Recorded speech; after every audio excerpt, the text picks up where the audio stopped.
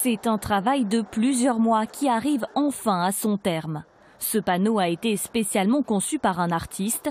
D'autres seront installés partout sur les autoroutes de Côte-d'Or. Une invitation à découvrir la richesse de notre patrimoine, comme ici, dans le Val-de-Saône. On est un carrefour autoroutier reconnu au plan national et international. Et donc cette opportunité, il faut la saisir. Alors vous avez vu, quand on passe, on me dit qu'on voit le panneau pendant 3 secondes. Mais on imprime, mais c'est une occasion de revenir. Travail exemplaire.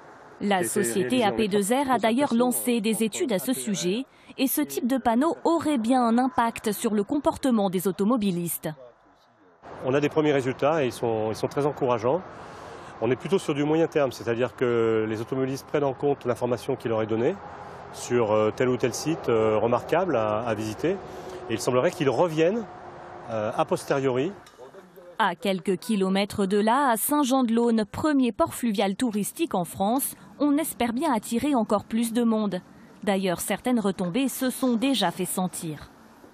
Déjà depuis les dernières années, on remarque que le département et la région, ils apportent plus d'importance au tourisme fluvial. Avant, c'était très dirigé vers tout le monde vinicole. Et on a remarqué qu'il y a de plus en plus de clients qui sont français, locaux, et pas juste une clientèle internationale.